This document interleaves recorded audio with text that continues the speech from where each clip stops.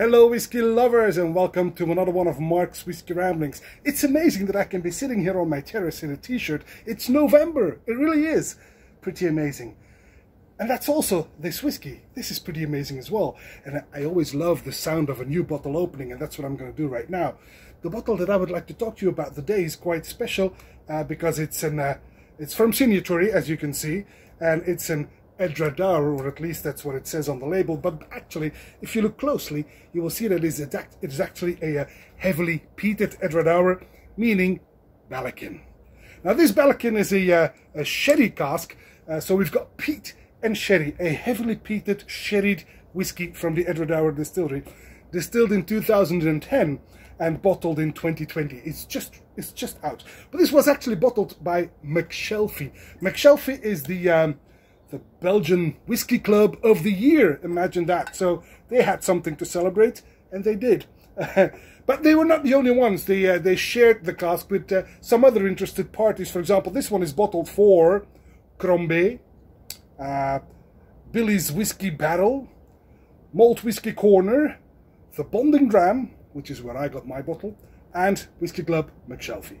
There you have it. So 5 parties, 5 Flemish parties got together to get a part of this cask. This is cask 195, and they've got about 339 bottles of a beautifully dark, heavily peated, heavily sherried Ballechin. Oh. This is bottled at a whopping 58.9% ABV. And you can see the beautiful dark bronze color even in this dying sun. Oh, this is so nice. And look at the way it sticks to the glass. This is going to be a full-bodied malt indeed. Nice. So, Ballechin, heavily peated Edradour, sherry cask matured, 58.9% ABV on the nose. Oh my God, this is... Yes, this is smoked ham with black pepper, some chewing tobacco, roast beef. I get some cloves, some star anise, rosemary and dill. This is a veritable umami bomb with just a tad of raisins and plum liqueur in the back. I get a new leather bag. This is quite delicious, but very, very umami. It's more meaty than it is sweet, but beautiful. Oh, on the palate.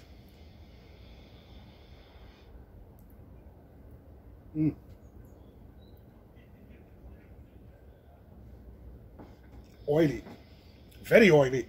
It's chewy, in fact. Very powerful as well. It's warming and piquant. And oh my, this is like a steak with soy sauce.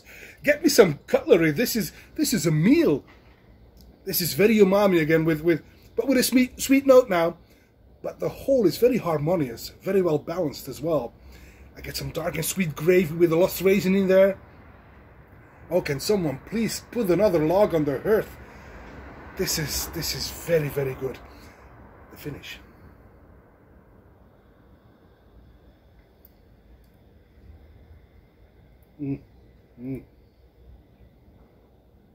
Long, dark, sweet, smoky, drying.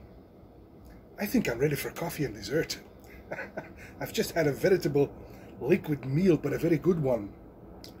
It's very good and it's very satisfying. And now with the lockdown being prolonged in Belgium until the end of the year, this extra bottle will certainly come in handy. This is the kind of whiskey that will keep me warm during a very long, dark, cold winter. So bring it on. A very good cask selection, McShelfie. There's a reason why you are the Whisky Club of the Year, I suppose. This is part of it. A very good selection indeed. And it is still available in Belgium. And I know that many of the Belgian retailers ship worldwide. So if you want to get a hold of this one, check it out. Google it. You can find it. It's a beautiful Edradour, 10 years old, 2010. Heavily sherried, heavily peated Ballechin. Wow. And that's all for this Whiskey Rambling. And I hope to see you at one of Mark's Whiskey Ramblings real soon. And until then, live fast, drink slow. May the malt be with you.